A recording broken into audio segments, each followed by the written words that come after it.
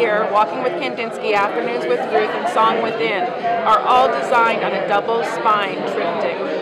And so what happens is that as you open it, there is actually two bindings, and you unfold the book till you get to the end. So every time you turn a page, you hold on to an element from the last page and expand on hopefully the meaning and the feeling that was on that page.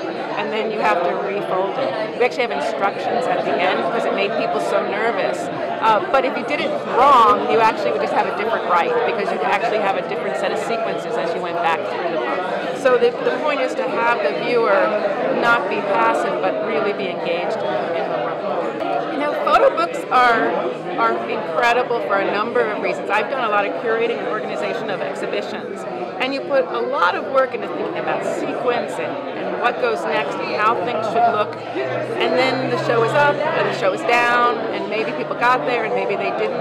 And what I found with the photo book is I take that same thoughtfulness, that same energy, but I make something that lasts, something that I can hand to someone over time. I think too, with the accessibility now of photo books, it lets us say things that we couldn't say before. We can put together images to tell stories and to be able to really reach out beyond ourselves with what we want to say about art, about the world, and about photography. There's a lot of untold stories in the photographs in these books. And one of the things that we wanted to do is we wanted to allow the black photographers opportunities to show their work, the quality of their work, their histories, and their realities. There was a group of guys that got together basically in Brooklyn, New York. And a fellow by the name of Joe Crawford.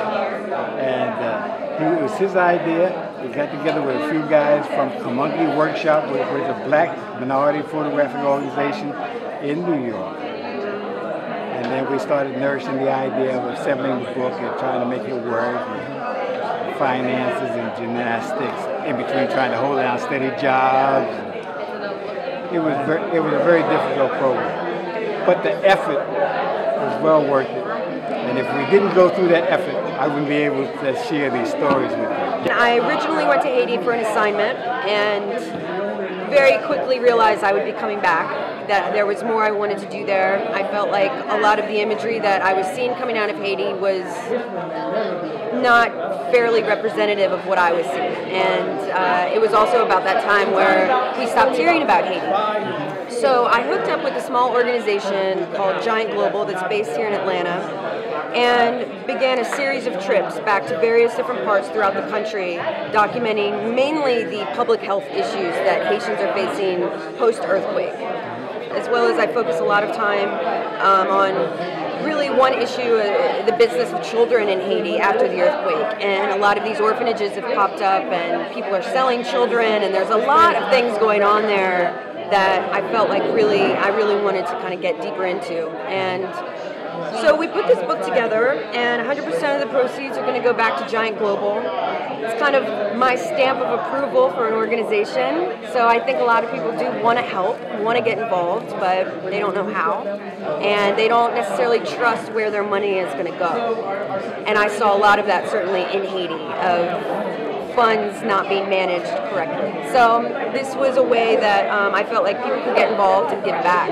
Brought about 40 books that sort of showcase just the amazing diversity in self-publishing today.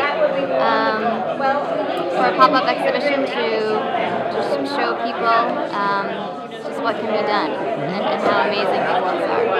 I think the initial idea really came from, you know, I have a degree in photography. I am a collector of photography books, and I think when the Blurb Photography Book Now competition really started, personally I was frustrated with not knowing where to go to actually see the winning books, or physically look at them and see what they were like, see the work, see the quality. And so that idea was sort of the start of it, you know,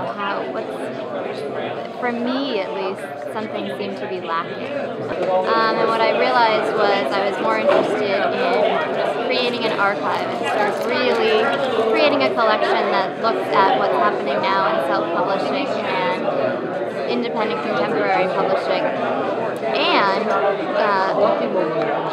you know, sort of preserving it also for the future.